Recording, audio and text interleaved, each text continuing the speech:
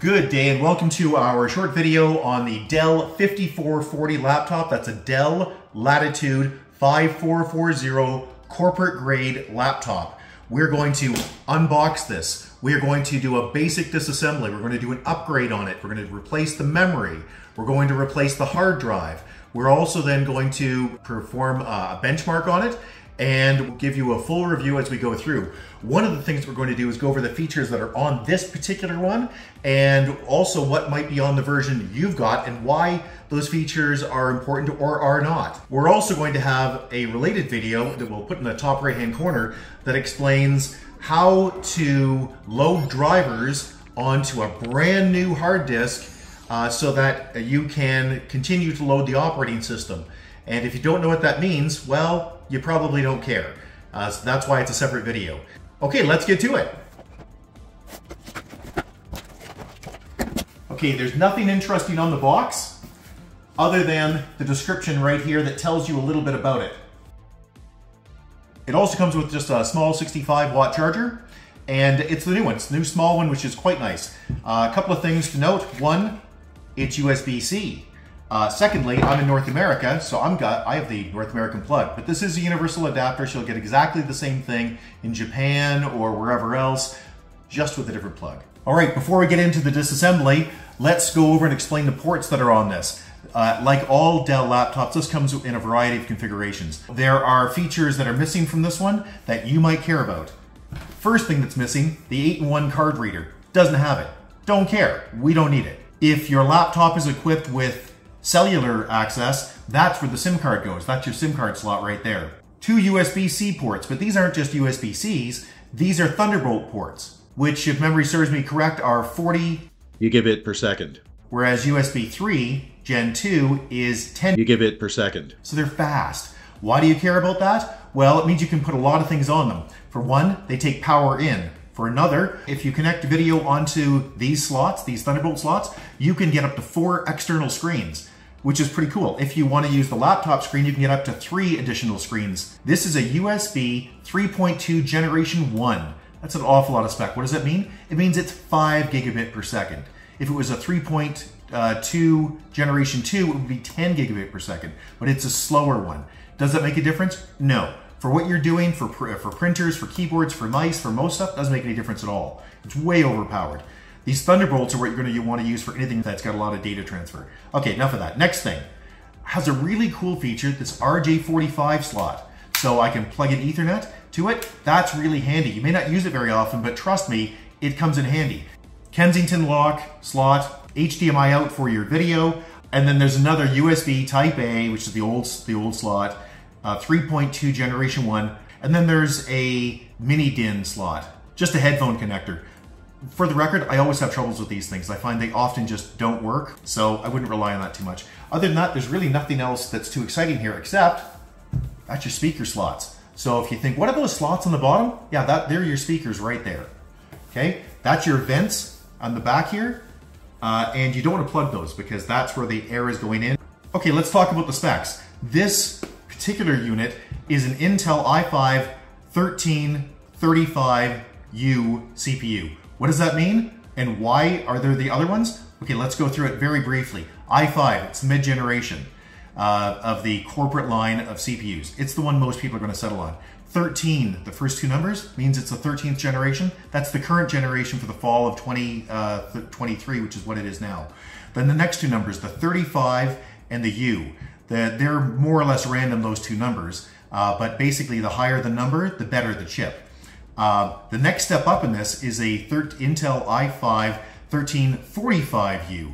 And the only actual, if you look at the quick specs, the only real difference is that the 45 runs just a little bit faster at 4.7 gigahertz versus 4.6. Basically, you're not going to notice. Even on a benchmark, it's irrelevant.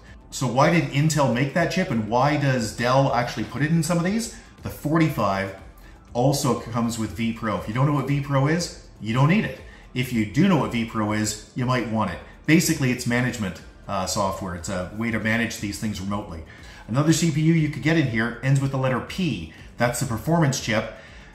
Now, that should have a big bump, but I took a look at the spec, and when I benchmarked them, it didn't have a lot of difference in actual productivity. So might as well go with the U. It's a cheaper chip, that makes your battery last longer. So for me, that's what we settled on. This is using the Intel Iris Xe Video. Let's pull it apart and go over a few of the other specs. I'm going to use a very small specialized screwdriver. You do not need to. A regular Phillips screwdriver will work fine. With old laptops, there was a pry point around the edge that you could just find a little slot you could put into with your fingernail, but those days seem to be gone. So I just look for an area that's popped up, and you can see this one in my case popped up. And if I need to get something more serious into it because my fingernails won't do it, let's get an old credit card and just run it along.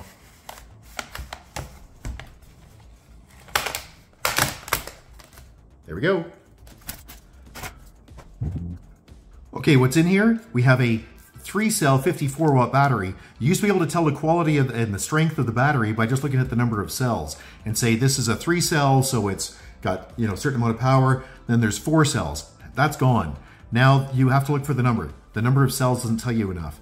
This is a 54-watt-hour battery. They sell exactly the same unit with a smaller battery, which is, I think it's a 44-watt-hour battery. Speakers are here. That, believe it or not, is your solid-state hard drive. That's your SSD. This is your Wi-Fi. These cables are your antennas. That is for your WAN, better known as cell connection. So if you choose to put a cell card in here, you can then use the SIM card slot that we showed you a moment ago so that this thing can always be connected.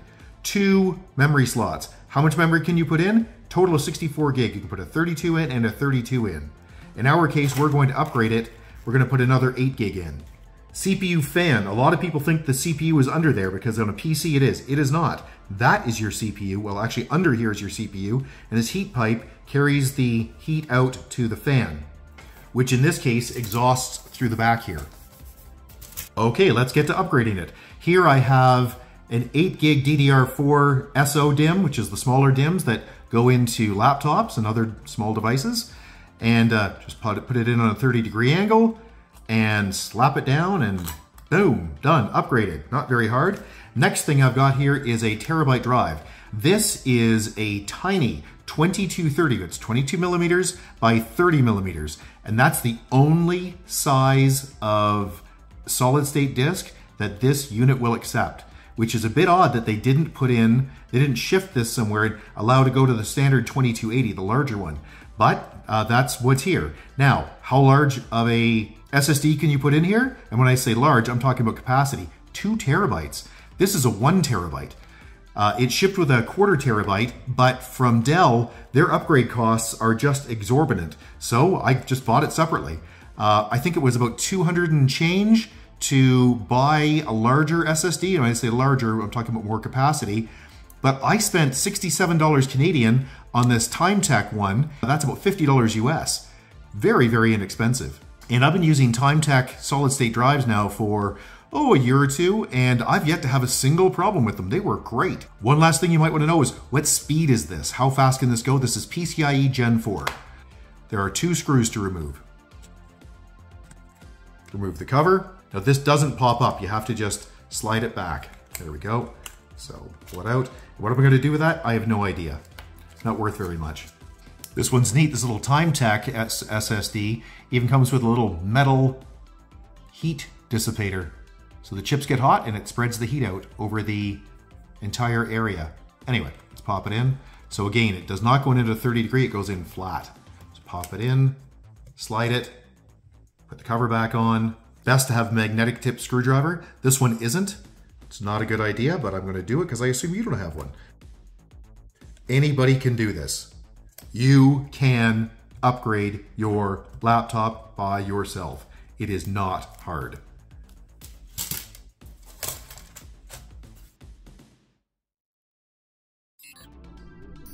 Pro tip, always go around again, squish everything down, and screw it down again. Just make sure it's tight, because these screws can and will come out.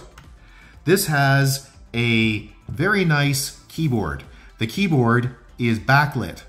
You gotta have a backlit keyboard, especially for corporate use. If you're flying on a plane, this is a big deal. So the keyboard's quite nice, it works great, no need to talk more about it.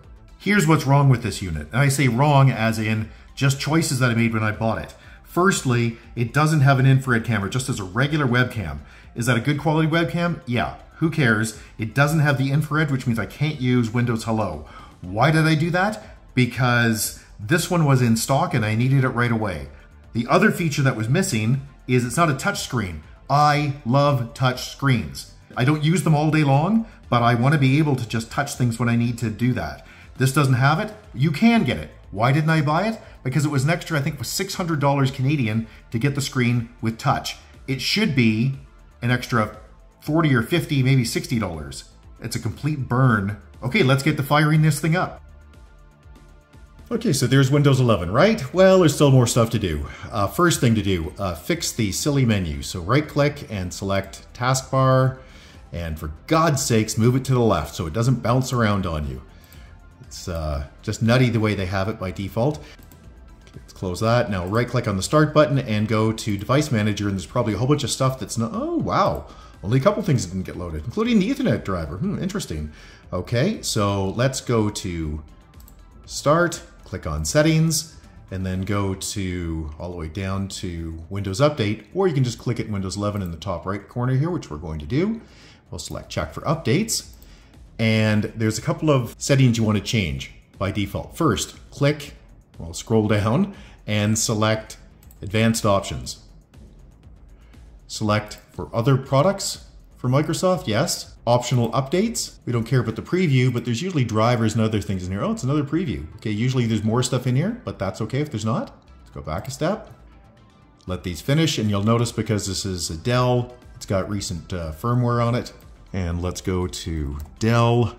You probably just want to go to Dell.com, select Support, select Drivers and Downloads. And you can type in your exact service tag at the bottom here, but that's a bit of a pain. Let's let it do it. So click Download and install Support Assist. Something else to do is to change the screen resolution. I personally do not like how Microsoft bumps the screen resolution up 50% by default on these screens. So I click right-click and select Display Settings and change the scaling from 150%, at least in my case, down to 100%. There, I can see a lot more on the screen now.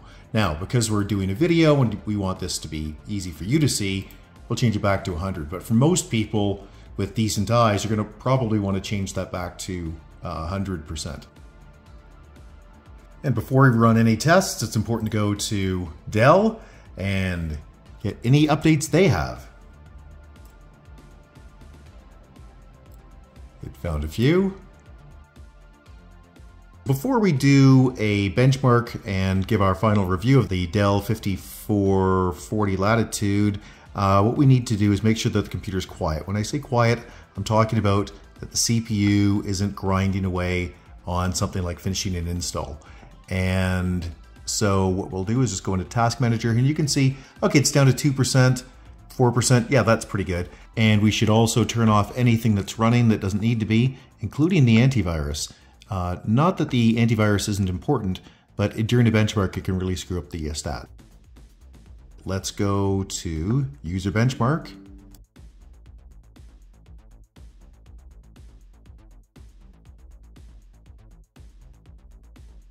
All right, so here it says the Intel i5 1335U is running at, yeah, very good. Okay, so that's fine. And you can see here that the graphics card, it says, is very poor here, but that's only because it's being compared to gaming cards. As far as normal business use things go, by the way, this will play games no problem at all. It just doesn't play the high-end games, first-person shooters and things, at high resolutions and high frame rates, but it'll play all of the normal games, no problem at all. Anyway, it thinks it's okay, performing above expectations. And the drive, it's saying, look, we don't have enough samples of this drive to know how it's performing, but look at the performance in this thing. This is running just fine. And the memory is also running just fine. So what do we think of the Dell Latitude 5440 overall? We love it. It's a great product. For the price, it's about as good as you're going to get for any corporate laptop compared to HP, Toshiba. Well, Toshiba's sort of out of it now. But basically, compared to the big brands, it's as good as it gets for a standard corporate laptop. Now, what's missing from this particular version, as we've mentioned before, only because we cheaped out, it doesn't have the infrared camera, so it can't use Windows Hello, so face recognition. that sucks. I really like that. I really like when we can use that feature, but it didn't want to pay for it, so out it goes. Same thing with the touchscreen. The touchscreen from Dell was just too expensive. Why Dell charges that much for their touchscreens these days? I don't know. It's a bit frustrating in the corporate line. They really shouldn't. For any standard corporate user, from CEO down to mailroom clerk, this is going to do just fine. If you want to run high-end games on it or flip it over like a tablet, yeah, it's not going to do that. Hey, if you found this video useful, please give us the big thumbs up. And if you like this type of thing, please click subscribe. We'd really appreciate it. It really helps with Google algorithms. You can always get a hold of us directly at www.urtech, that's www.urtech.ca. Or you can leave a question or a comment below, and if we don't get back to you, somebody else will, because it's YouTube and everybody has an opinion. Thanks and have a great day. Bye-bye.